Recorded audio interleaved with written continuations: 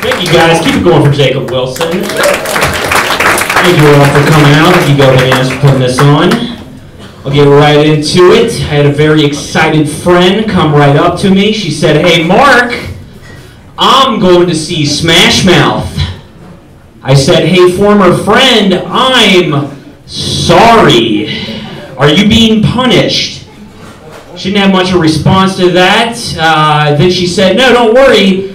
Sugar Ray is the headliner." I said, "I can see this as the adding insult to injury tour, summer 2015. She kept going, "No, you don't understand. Smash Mouth is my boyfriend's favorite band." I said, "Oh, wow." There's a lot of red flags in relationships, financial troubles, drug problems, family history. Finding out that your significant other's favorite band is Smash Mouth is the safest way, relatively speaking, to find out this is not a serious relationship. She kept going on and on with that, and yeah, finally I was just like, "Look, hey, now you're a rock star. You got to do what you got to do to get that show on, all right? I don't know why I'm judging. I don't like being a musical hipster or snarky." But I was like, all right, clearly this is a musical cry for help. I went up to her boyfriend and I said, "Hey man, you remember when we were like 10, 11 and we all like picked our favorite band? You're allowed to change that. We are like 25 now. Your MySpace page will not get deleted.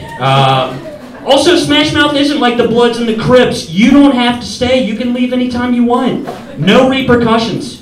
On a list of top 5 bands who are not like the Bloods and Crips, Smash Mouth is always in the top 10. You know what to do." Anyways, music's kind of funny how you qualify different things. I was in a bar recently watching my buddy's band, and there was a drunk 60-year-old man who said he had 18 drinks that day. I know that because he said that about 27 times within the span of 30 seconds.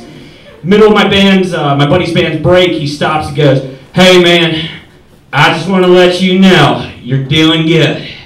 I've seen Alice Cooper and everybody." So in poker terms, he kind of just tossed the blind and said, "You know what, I'm at a dive bar, 25 people in Cincinnati. I'm going to go ahead and push all these chips in, establish my musical credentials here." I just love the fact that he paused for a second and then he actually had to think about that. Like he's like, "Okay, I can't start off with everybody. I got to give them a point of reference." So what do we got here? Alice Cooper, that's at the top of the thing. Original shock rock hero of the 1970s. And who else? Logically, every single musical act that's ever existed. That's on my resume. You're doing good. I have a real bad fear I'm going to end up being that guy. I have a bad fear I am that guy at 24.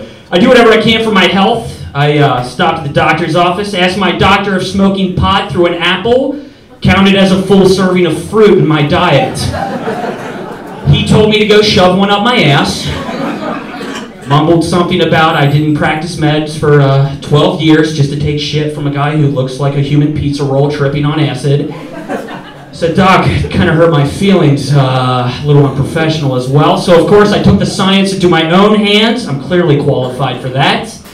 Turns out you don't get a lot of nutritional value, but if you smoke through a Granny Smith, can do wonders for your arthritis. And Granny and I have never been closer. Got to make those last years count. If you want to make your grandmother feel special, make sure she's the only one in a nursing home who has a Grateful Dead sticker on her oxygen tank. That is going to make those last years feel pretty good. It's more like an oxygen cocktail, if I have to be completely honest.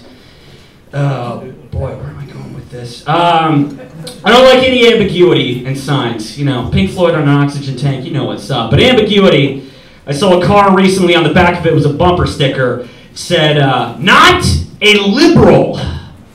I was like, yeah, it looks like a car to me, man. Didn't think there was any political persuasion. Didn't think car shows were political rallies. And for what it's worth, when you have a "Don't Tread on Me" and a Confederate flag decal, not a liberal was kind of implied at that point. Not really needs to be, but I'll tell you the biggest one, folks, is I see it on the back of garbage trucks all the time. It always says, "Don't follow too closely." And to this day, I still don't know if they're talking about the truck or the major life decisions of the guy who's driving it. You know what I mean?